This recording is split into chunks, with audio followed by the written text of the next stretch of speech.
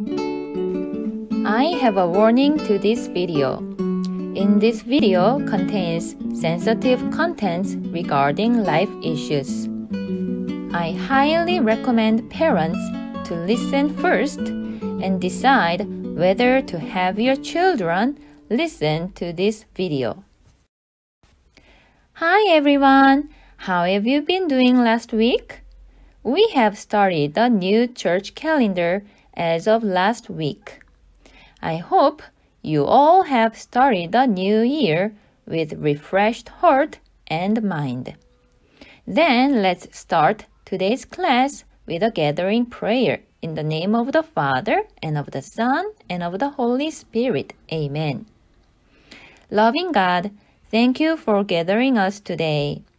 We are waiting for the coming of Jesus. Please help us to prepare ourselves for Jesus. We especially pray for those who are ignorant of God or deny God. Please help more people to know your mercy and truth and to love you more. We ask this through Christ our Lord. Amen. In the name of the Father, and of the Son, and of the Holy Spirit. Amen. As we are in the second week of Advent, and we are preparing for the second coming of Jesus, we are going to learn about Catholic social teachings in light of God's justice. I'm going to introduce Catholic social teachings briefly and then focus on the human rights today. Catholic social teaching, in easy words, is the Church's official teachings on the social issues. Let me explain it with a graph. When God created man in His image and blessed them, He found it very good. Each of us was born in a family. Families make up societies. Societies make up nations. Nations make up countries. And countries make up the world. And we all live in the earth environment. So, without individuals, there is no society, and it is God's will that we fill the earth and use it. But this graph has not only the vertical relationship, but also interactive relationships. Everyone, families, societies, nations, the world and the environment all have to work for the common good. The society must increase individuals' development. The country must increase the unity and development of the society, and the world must increase every country's unity and development. When we care for the environment, we can get good things from the environment. The Catholic social teaching teaches us on each individual's, society, nations, the world, and the environment. It also teaches us on the interaction. Those teachings are based on 4 principles: common good, human dignity, subsidiary, and the universal destination of goods. Let's take into look one by one. The first principle is common good. It means that we all have responsibilities to respect others' fundamental rights and work together to develop the common good. And we all have the right to enjoy the conditions of social life that are brought by the common good. Can you see that the rights and responsibilities are paired to each other? Second is human dignity. It means that everyone has the same dignity regardless of one's ability, income, age, or social level. That is because we are all children of God and created in His image and likeness. Also, Jesus suffered, died, and rose again because of all of us. From this human dignity comes human rights, and we all ought to respect others' human rights. The third one is the principle of subsidiary. It means that the world to the nations, nations to the society, society to family should give help with respect instead of intervention or interference. And every person and family and intermediate group has to offer to the community with freedom and initiative. So, subsidiary implies participation and solidarity. Everyone has right and responsibility to participate for the increase of common good. And by solidarity with people alike and dislike, the community can grow and attain peace. In the society, there should be solidarity among the poor, but also between the poor and the rich. In the world, there should be solidarity among poor countries or rich countries, but also between the poor and rich countries. The principle of subsidiary concerns for totalitarian or dictatorial regimes, which are the systems that are centralized to control all aspects of individual life. From the principle of subsidiary, it draws many rights, such as the right to vote, the right to stand for the election, the right of freedom of peaceful assembly, and petition. The fourth principle is the universal destination of goods and resources. It means that everyone has the right to use the material resources. This right not only includes right for the food and drink, but also includes right for well-being and full development from education and medical services. This right is one of the human rights and is a natural right, so it has priority to other rights such as property rights and the right of free trade. This principle guides prevention of exclusion and exploitation of all people, and it encourages the preferential option for the poor. It also encourages the care for the creation and the environment. From the principle of the universal destination of goods comes the economic justice. We are going to cover it next time, and today we are going to focus on the human rights that we covered from human dignity. Human rights are natural rights of everyone, and we all have responsibility to respect and keep others' human rights. It is helpful to know the specific examples of human rights, and thankfully, our Saint Pope John Paul II has listed the examples of human rights in the encyclical Centesimus Annus. They are the right to life, the right to live in a united family, the right to grow in personality, the right to work and use the earth's material resources, the right freely to establish a family, and the right of religious freedom. So, at the top of social justice is human right, and at the top of the human right list is the right to be born and live. However, there are many cases that the right to be born and live is compromised or deprived in this world.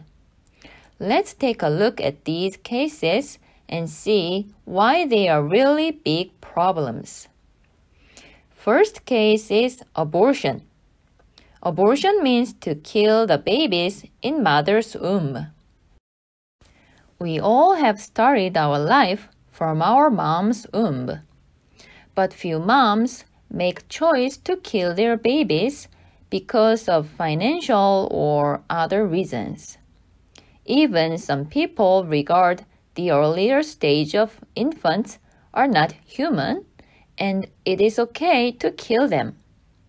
However, we Catholics believe that human beings start their life from the very beginning of their life, and even at the very first stage of infants have their right to be born and live. So we fight against abortion and against the culture of death.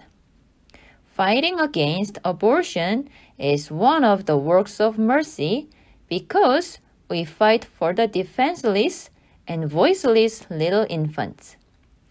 If they could, they would shout, "I want to live. Please give me a chance to live."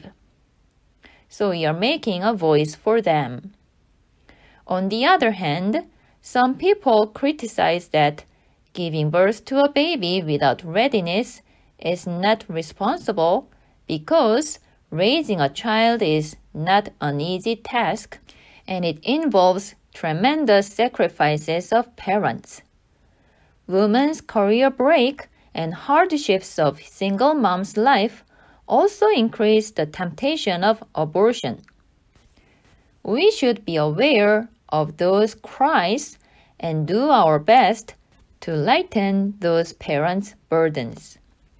Many Catholic parishes run helplines for pregnant women, collect baby items for them, and welcome the babies to their communities. And Catholic moms form communities to help each other. The second case is embryonic stem cell research. If I put it in a simpler way, embryonic stem cell research is to add targeted gene into the very first beginning human cell to cure diseases.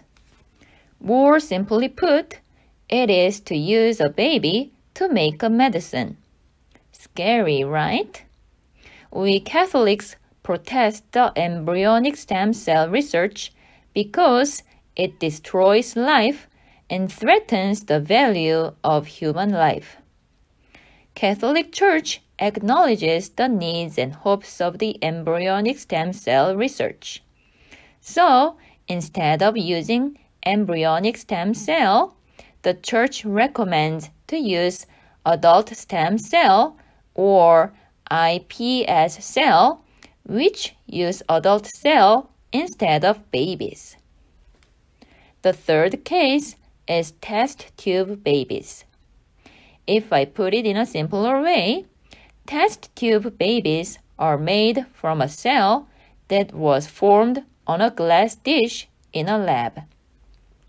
The first test tube baby was born in the year of 1978, and still many infertile couples have babies using this technique. Although it gives hope for infertile parents, Catholic Church clearly protests this technique. When the baby cell is made, several cells are made at the same time. Only one or two of them are implanted in the womb, and the other cells are discarded or used for experiments, although they are all babies. In some cases, several cells are implanted in the womb in order to increase the success of this procedure. And when more than one or two cells start to grow in the womb, the most desirable baby is selected and the other babies are killed. So, we Catholics are against this technique and recommend infertile parents to adopt other children or try more natural fertility techniques such as NAPRO technology. The fourth case is death penalty.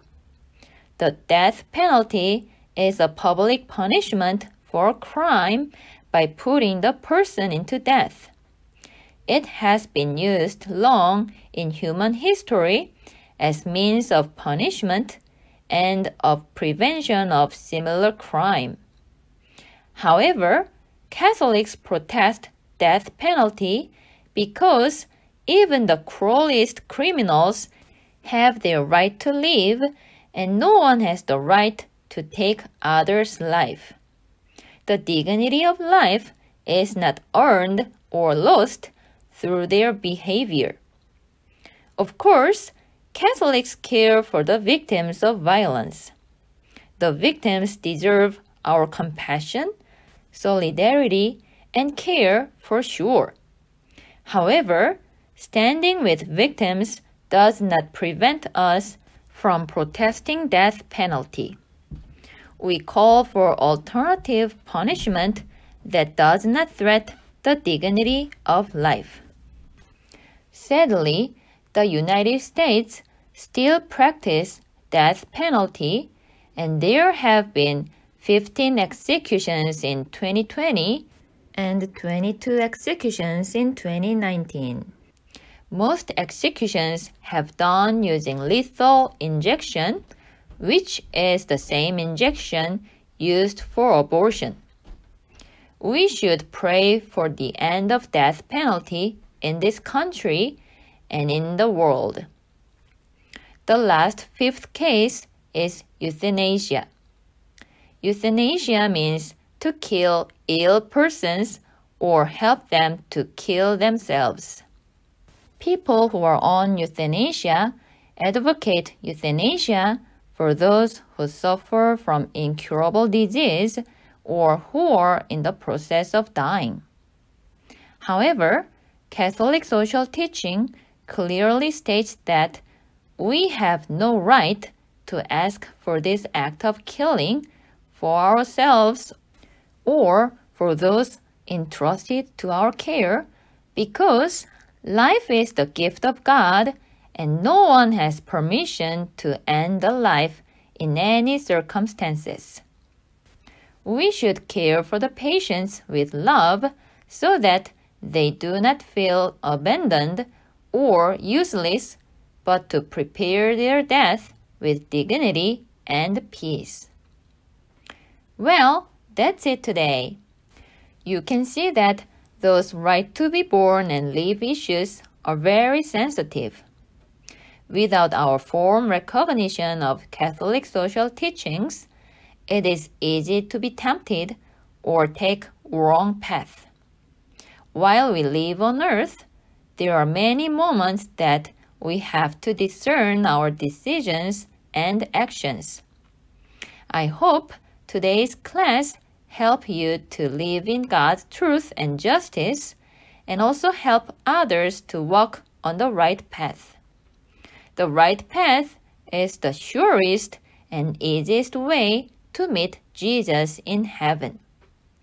Then, let's close today's class with a closing prayer in the name of the Father, and of the Son, and of the Holy Spirit. Amen. Loving God, thank you for enlightening us with Catholic teachings and the human rights. Please help us to live in your light so that we may share your love and truth. We ask this through Christ our Lord. Amen. In the name of the Father, and of the Son, and of the Holy Spirit. Amen. Thank you for listening. If you like this video, please subscribe and share. Then I will see you next week. Bye-bye.